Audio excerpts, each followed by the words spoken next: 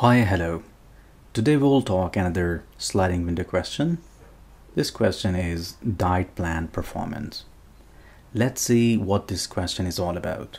Alright, so this question says, there is a dieter. That person consumes calories every day. So suppose on day 0 he consumes 2 calories, 3 on the first day, and so and so. We have to tell the score point. So on k consecutive days, if the consumed calories are less than our lower limit, we will give him -1.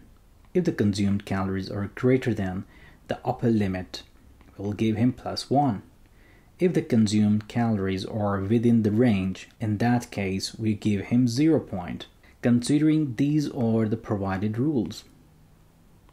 Considering these rules, we have to tell at the end how much point he has scored. So we have to tell the score points. Now, considering all these provided things, let's see if we can apply some coding pattern. They have given us an array. They're expecting a score point. So score point will be something like an int. And how we will calculate? We have to calculate like in k consecutive days. We have to apply some rules on those k consecutive days, whatever consumed calories, we have applied these rules, and then we get some points that accumulated we have to return at the end. Now, considering all these given things, we can see that array, there's a point which is being calculated within k consecutive days, looks like a window of size k, and there are some rules that will apply on the k size window. So we can definitely apply a fixed size sliding window. Now, how we will implement, so let's take some example. Let's keep it here. So let's suppose we have some calories. Now in these calories, let's suppose the k size is equal to 3. So we were talking about a window of size 3. So once we have that window, we can calculate whatever the consumed calories in these days. So we will apply the rules, what was given, and on applying these rules, we will calculate points we have to give him. Either we have to provide him -1, we have to give him +1, or he scores 0. And at the end, we will just return the answer by summing them all. So each move of this window, let's suppose it moves next. So we get 3 points again. That's a possible candidate. We will apply the rule. We will consider either we have to give him some points and no. Then again, we will slide the window further on these 3 consecutive days. Whatever the consumed calories, we will apply the rule and we will see that does he score the point or no. Now, talking about the coding template, what we will use, we will again use the same coding template, which will be our calories, and we will zip with index. We will fold left, and here we will consider 0 index. That will be our left pointer.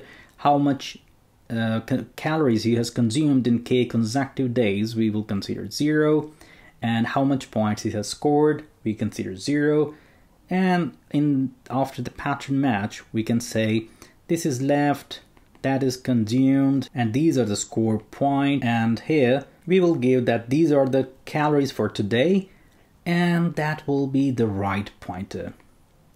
And then finally, what we will do, we will implement our rules here, and by calculating applying all those rules, we will just return the answer at the end.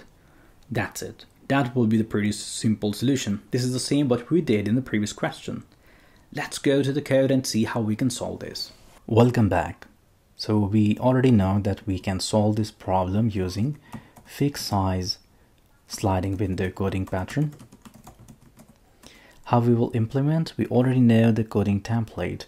We will say calories dot zip with index dot fold left, and here we will say the left pointer will be on index 0, and consumed calories, all consumed calories within k days will be 0 initially, and points scored will be 0.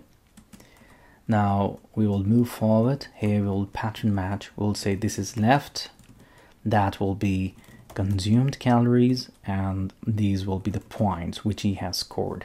So it is just pattern match, 0 for left, 0 for consumed, 0 for point. And we will say calories of the current day, and that will be the right pointer. That's it.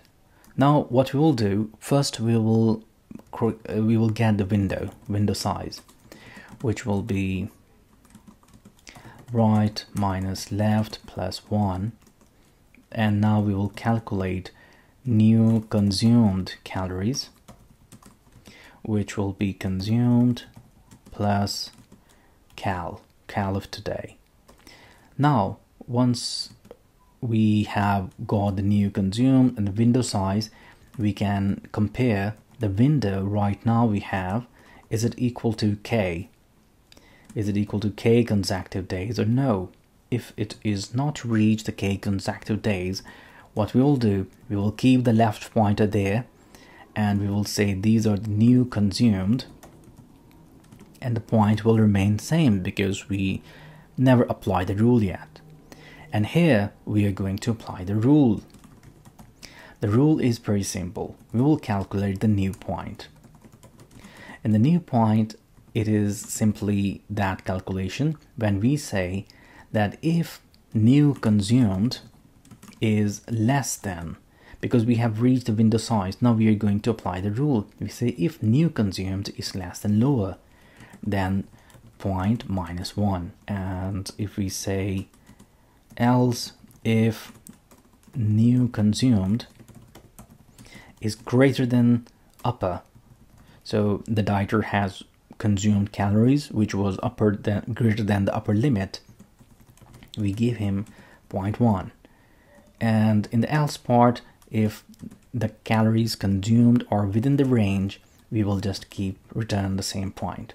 Here we are going to shift the window, we are going to slide the window right, so we will move the left pointer one step ahead and we will say new consumed.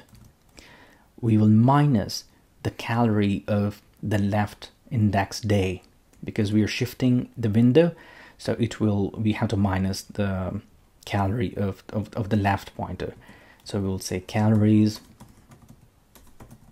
at left index, and here we will just provide the new point.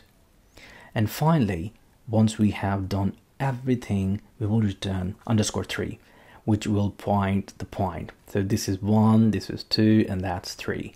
So we return at the end number of points which he has scored. Let's run the code. That's it. It works. Many thanks.